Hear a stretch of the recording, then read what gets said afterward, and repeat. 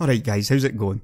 I am finally getting around to doing my high-end gaming PC build. This is gonna cost $2 grand, $2,000, around £1,500, and $2,000 is about the maximum anybody should really be looking to spend on a new PC. So don't be that guy that spends $5 grand on a PC that probably performs worse than this one will, or at least no better. So let's get started. Right, first up is the case, the NZXT H440 mid-tower case. I really like this case. You've probably noticed that I actually do really like the NZXT cases. Again, this is just purely, in the eye of the beholder. If you don't like it, you're just going to have to find a case that you like. The only real issue with cases is, does the graphics card fit? Does the cooler fit? Most high-end cases like this, yeah, it's going to fit no problem, regardless of what you get. But that's what to look out for. If you don't like this one, you can also get it in white. I've got it in black as well. I would, however, avoid paying over the odds for the Razer edition. Right, so $110 NZXT H440 mid-tower case in America. And in the UK, I've decided to go with the white one. I really like the white one actually. It's a good price. Again, it just looks absolutely awesome. And it's a very highly rated case for the money. Right, moving on to the power supply. Right now in the US market, the XFX Pro 1050 watt black edition looks like the power supply to get, simply because right now it's at a very good price. I was going to go with the Cooler Master V850, which is my choice in the UK because of the price basically, yeah. Very nice price at $119.90. Either one of these power supplies is going to be more than good enough for this PC, yeah. I simply went with the XFX in America because the Cooler Master is around about the same price. They're both made by Seasonic. They are incredibly good power supplies. I would go as far as saying that the Cooler Master is probably the go-to 850 watt power supply on the market right now. It will easily take 2 graphics cards, however this build will only have one. Both power supplies have got all the connectors you would ever need. Right, moving on to the CPU. For me, there is only one high-end CPU worth buying, and right now it is probably very worth buying, because yesterday while I was looking at this, it cost $420. The price is now down to $370, which is a saving of $50 overnight. It is of course the Intel Core i7-5820K, 6 cores at 3.3 GHz. Now this is where a lot of high-end buyers make a mistake. There's simply no reason to go higher than the i7-5820K. Not unless you really need the extra 2 cores of the $1,000 5960X. Let's just have a quick comparison of them. Right, this is Intel's ARC website, which holds all of their processors and all the information on all of the processors. So here we have the 5820K. The performance part is what you're really interested in. You can see it's got 6 cores, 12 threads, a base frequency of 3.3 GHz and a maximum turbo of 3.6 GHz. This is your $400 12 thread CPU from Intel. They've been doing this for a good few years now. Next up is the i7-5930K. Now some people will try to stretch to this, thinking that they're going to get a lot more performance, but the reality of it is, you're not. You can see here, you've got the same number of cores, same number of threads. Yes, you've got 0.2 GHz more of a base frequency, 3.3 on the 5820K versus 3.5 on the 5930K. And you've got a slightly higher turbo as well. However, simply put, once you overclock them, they're both going to go to the exact same level. They are the same chip. The only difference is the 5820K has got 1 or 2 little bits fused off. It's not enough to make the difference in price. This is a big difference here. The maximum number of PCI Express lanes of 28. This is something that Intel has deliberately cut back on in order to segment the CPUs. You can see here that on the 5930K, the maximum number of PCI Express lanes is 40. Do you know how much difference it makes? None whatsoever. Unless you want to be benchmarking quadruple graphics cards, this number of PCI lanes simply does not matter. And the maximum number of graphics cards that you should have in your system as a gamer is 2. So this stuff, it really just does not matter. The 5960X is really all about cores.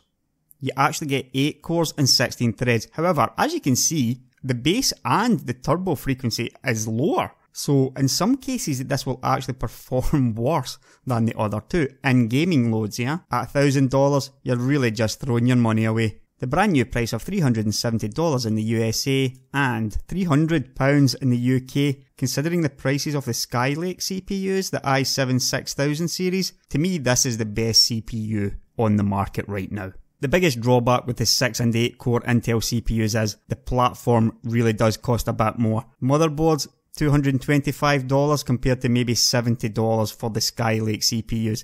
In this case, I've chosen the MSI X99A SLI Plus. It's a very good motherboard and it's won awards all over the place. You're getting absolutely everything you can imagine that you'd ever need in a motherboard. Again, by all means pay $500 for one, but really, again, you're just throwing money at something that you probably don't need if you do that. In the UK, the price is £175. Now you're going to need some DDR4 RAM. The 6 and 8 core X99 platform allows for quad channel RAM. It's a bit like marketing gone mad in all honesty, however you may as well make use of it. We're going to go with 16GB. You know that I would normally only go with 8GB, however if you're spending this amount of money on a PC, you may as well just go with the 16GB. You've actually got 8 DIMM slots on the motherboard, yeah, so even when you're buying 4 here for quad channel, you've still got 4 left if you do decide that you want 32GB.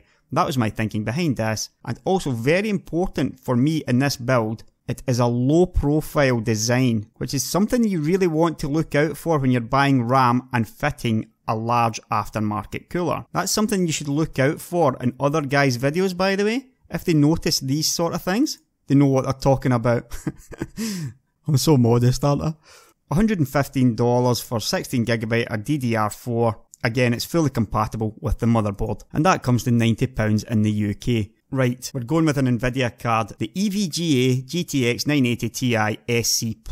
I had a look at just about every 980 Ti out there, and there are faster cards than this, and there are quieter cards than this, and there are cheaper cards than this, but this right now for me is the sweet spot 980 Ti. I want to talk a little bit about this because if you actually ask people right now, should I buy a new graphics card or should I buy a high-end PC? Most of them on the forums will tell you, no, you shouldn't. You should wait. If you're buying Nvidia, chances are you've got another year to wait until there's a better graphics card than this from Nvidia. Maybe even longer than that. From my point of view, you could be looking at least 9 months and probably a year plus until the 980 Ti is beaten by Nvidia.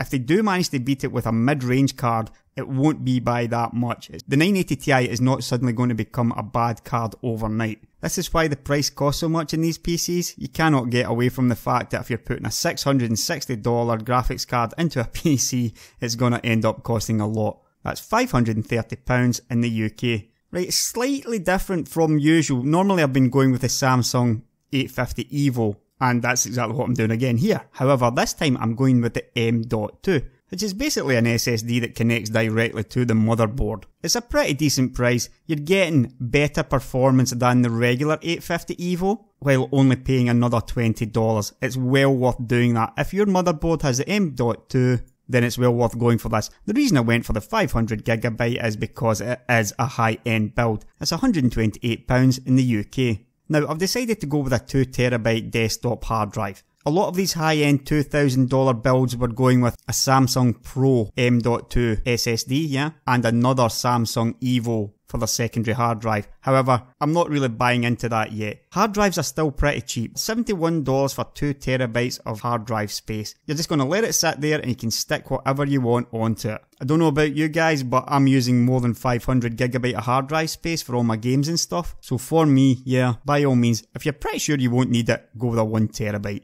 That's £57 in the UK. And last but certainly not least is a Noctua NHD 15. I actually have the Noctua NHD 14 CPU cooler. It's a really nice cooler. It's maybe not awesome looking. The beige and brown doesn't really do it for a lot of people, me included.